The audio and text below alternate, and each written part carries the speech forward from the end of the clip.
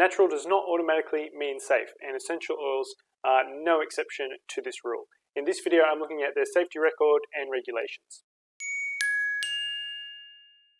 Just like any other substance with pharmacological effects, in some individuals, essential oils can cause dermatitis, allergic reactions, and other adverse effects. A 2012 review published in the International Journal of Risk and Safety in Medicine found that lavender, peppermint tea tree, and ylang-ylang oil were the most common essential oils responsible for adverse effects. There was even one documented death.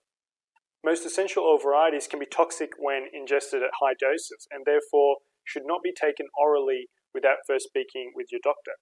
For example, a teaspoon of carvacrol, an active ingredient in oregano oil, can be fatal to humans. With so little published research on essential oils, there's no way to know what is actually the safe or optimal dose, whether it's inhaled, ingested, or applied to the skin. Can they be used safely in pregnant or breastfeeding women?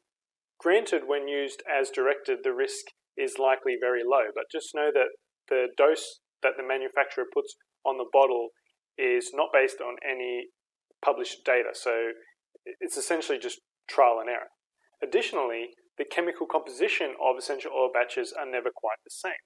Quality and concentration of the end product is influenced by the local geography and weather, season the plants were harvested, as well as processing, packaging, and storing procedures.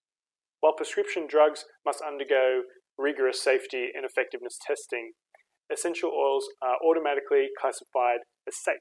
The International Organization for Standardization does have a set of standards for each type of essential oil, but these are not mandatory and not enforced by any lawmakers. The US Food and Drug Administration considers essential oils as cosmetics, so manufacturers are not required to prove their effectiveness, purity, or potency. The same goes for aromatherapy, which you're permitted to practice without a license. Now, because essential oils are unregulated, any claim that one can treat a health condition classifies it as an unproven drug. This is illegal. The company Young Living Essential Oils had salespeople doing this until the FDA caught up with them.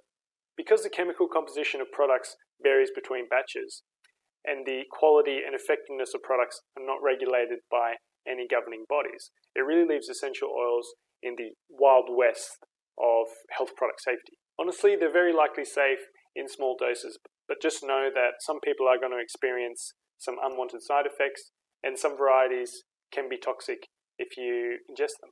If you enjoyed this video, please give it a thumbs up and leave a comment, and don't forget to subscribe to my channel and check out some of my other videos. There's one more in this series.